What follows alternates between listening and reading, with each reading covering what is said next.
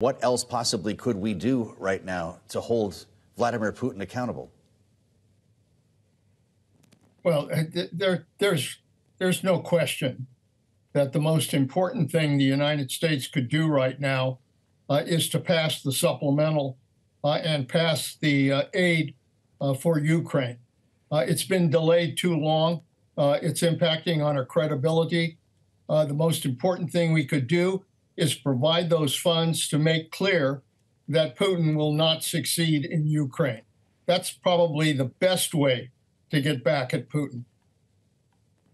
Well, right now, sir, frankly, it doesn't look like there is a clear path for that aid to pass in the House of Representatives, and we won't know the answer to that for about 2 weeks. So are we not now looking at a Vladimir Putin who not only may be emboldened at home with the death and effective silencing of his most vocal opposition, and potentially emboldened abroad as well on signs that the U.S. support for Ukraine may be nearing its end? Well, look, there's no question this is a pivotal moment. I think it was very important for the United States and NATO to come together to draw a line on Putin and make clear that he would not succeed in being able to destroy Ukrainian democracy. That's the right step to take. And it is important for the United States.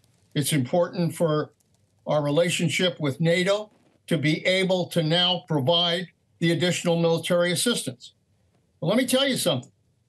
I think that President Biden, if he's blocked by the Congress, I think he ought to be looking for other ways to try to provide this aid to Ukraine.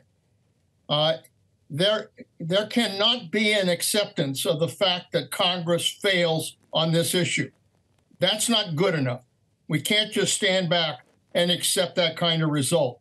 This is too important to our credibility to the world that we have to stand by our word that we would provide aid to Ukraine. So if Congress can't come forward, then I fully support the President of the United States finding other ways to provide both the weaponry and the money necessary to keep them in this war.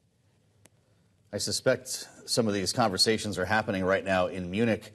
Secretary, you mentioned NATO, and there are a lot of European leaders who are asking questions about what might happen if Donald Trump is reelected. President Biden spoke earlier today in reaction to Donald Trump's comments from over the weekend about encouraging Russia to attack NATO countries who do not meet their commitments. We've reported that he's looking at a two-tiered NATO that might, in fact, pull or somehow revoke Article 5 from those countries that don't meet their spending goals. Here's what the president said today. Let me be clear. This is an outrageous thing for a president to say. I can't fathom. From Truman on, they're rolling over in their graves hearing this.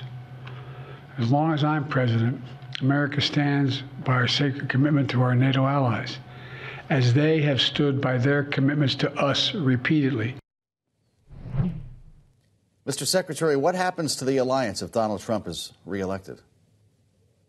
I don't think there's any question. I mean, Trump himself would basically say the same thing, that he would essentially undermine the NATO alliance. He talks about their contribution, but that's not the issue, very frankly. The issue is whether the United States is going to remain true to the alliance that Truman built, that Eisenhower relied on, that Ronald Reagan felt was very important to our security. And it is an alliance that remains critical to our ability to protect our national security. So, I don't honestly believe that this country wants to return to isolationism. We tried that once before World War II, and we paid a price for that isolationism in what happened during World War II. We don't have to repeat that same mistake, and I don't think we will.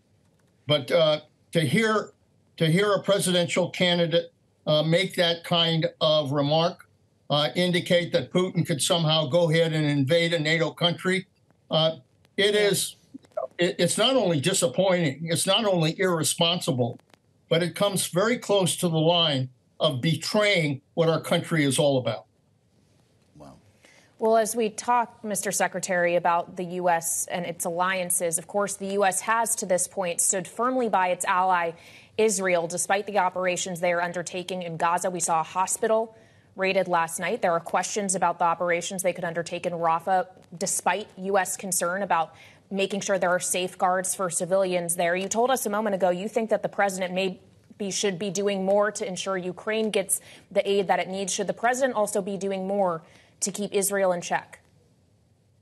Look, there's no question that the president has to continue to pressure Netanyahu with regards to what's happening in Gaza. Now, there's a lot of moving parts, but the most important part is the ability to come to a deal that provides a ceasefire, I believe, for 5 to 6 weeks, if not more, that allows for humanitarian aid to go in, and that also provides for the exchange of the hostages.